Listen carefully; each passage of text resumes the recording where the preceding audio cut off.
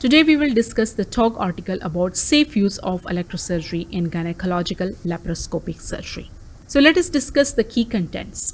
It is crucial to understand the basics of electrosurgery to deliver safe and effective laparoscopic surgery. Next point is about the electrosurgical effects which help us achieve different goals. Electrosurgical tissue effects include vaporization, desiccation, and coagulation, which help us achieve cutting, desiccation, ablation, and hemostasis during the surgery. Next point is about the different types of instrument. Electrosurgery is delivered through monopolar and bipolar instruments, and surgeon can avoid complications of electrosurgery by understanding the mechanisms underlying them. The last point is about the need of formal training. Establishment of a formal training program in surgical energy is needed for surgeons and theatre staff to provide safe laparoscopic surgery. This TOG article also tells us about the difference between electrosurgery and electrocautery. Electrosurgery is the application of high-frequency alternating current in the surgery to achieve various thermal effects, including cutting, desiccation, and coagulation. It is different from electrocautery, which is the passive transfer of heat to the tissue with no current passing through it. Next point is about the types of electric currents in electrosurgery. The two types of electric currents, direct current, which moves in one direction, and AC current, which periodically reverses, has been shown in this guideline. Electrocautery uses DC, whereas the electrosurgery uses AC to avoid electrolysis, and high frequency to avoid the Faradic effect of the nerves and muscle stimulation.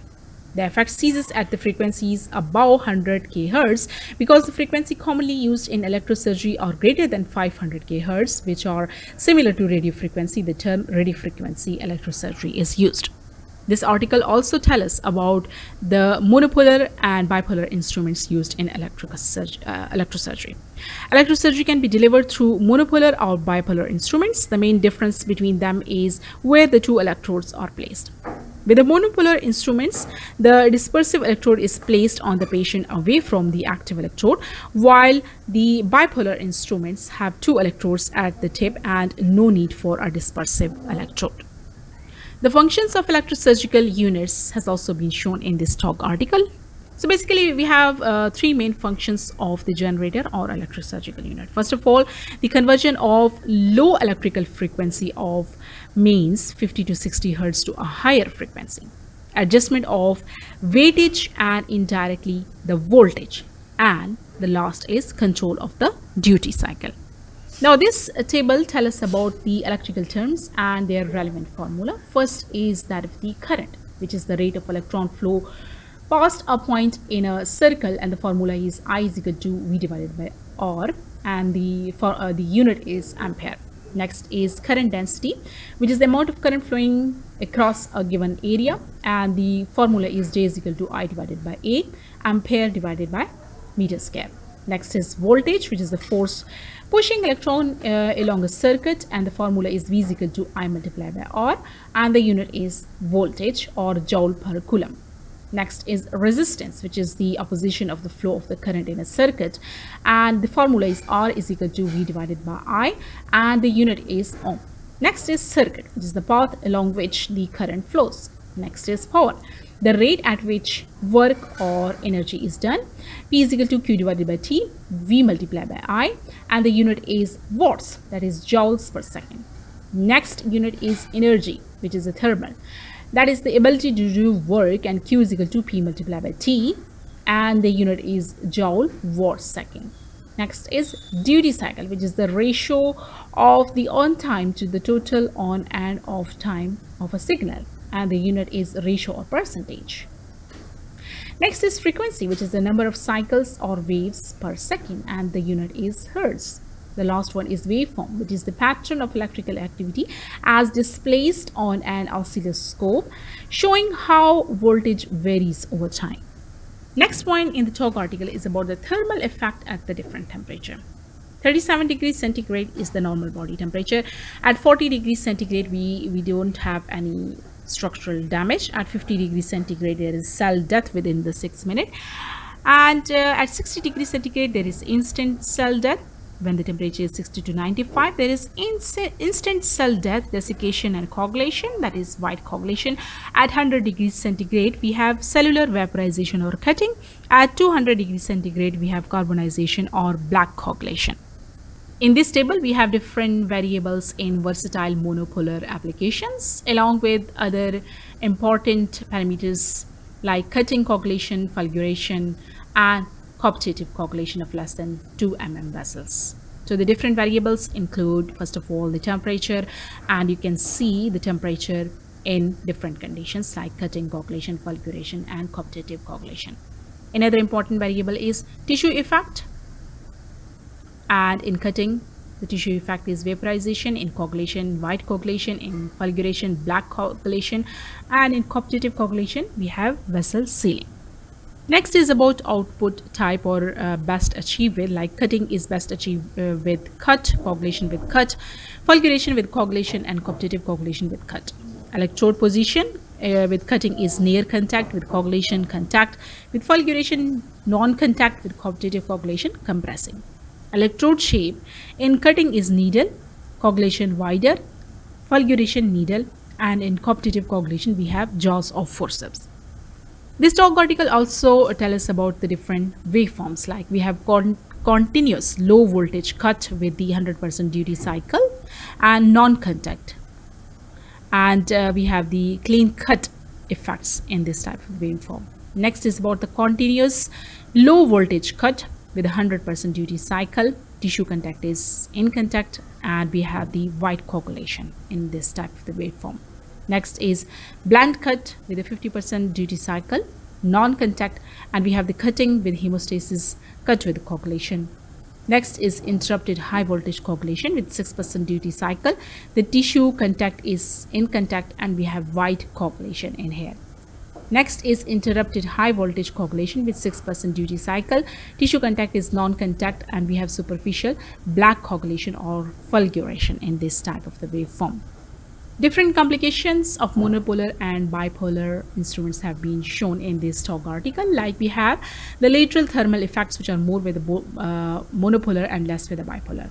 Direct coupling is present with the monopolar and absent with the bipolar. Insulation failure is present with the both type. Capacitive coupling present in monopolar, absent in bipolar. Alternative site injury present in monopolar and absent in bipolar.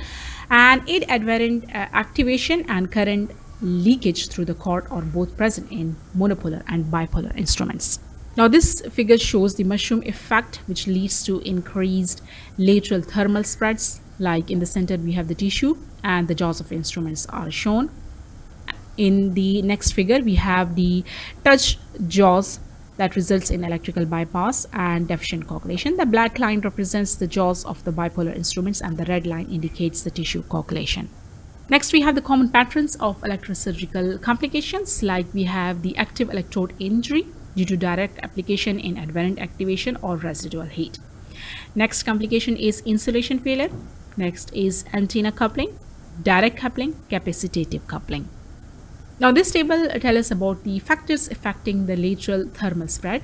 Like in case of the variable like current, we have continuous current in which there is increased lateral thermal spread. We have the pulsed type of the current in which we have decreased lateral thermal spread. The other factors include voltage, the power setting, the tissue compression, application time, and the instrument types. All these affect the lateral thermal spread. This figure shows the antenna coupling due to close proximity and parallel arrangement of the cords. And it includes the camera, the light source, the ESU, telescope, active electrode, and here we have a patient. This figure shows the capacitive coupling with hybrid cannula, and here you can see the active electrode, the metallic cannula, the plastic gripper, and here we have the abdominal wall of the patient, and here you can see the bowel and the passage of electric current. Now this figure shows the active electrode monitoring and electrosurgical unit. Here we have a patient. In this whole system you can see the inner insulation, the outer insulation, the conductive shield, the active electrode, and dispersive electrode.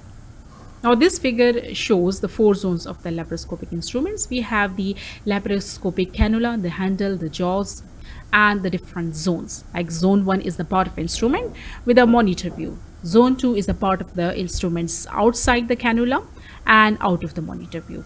Zone 3 is the part of the instrument inside of the cannula and out of the monitor view. Zone 4 is the part of the instrument outside the cannula and the abdomen. Now, certain features of the monopolar devices have been shown in this TOG article. First point is that use the lowest possible power setting. Secondly, do not apply the dispersive electrode over the bony prominences like metal prosthesis, scar tissue, hairy skin, and pressure area. Thirdly, vary the surface area of active electrode to achieve the desired effect without increasing the power setting. Fourthly, use the continuous low voltage waveform cut mode of the contact coagulation. Fifthly, use the short intermittent activation. 6. Avoid the open activation.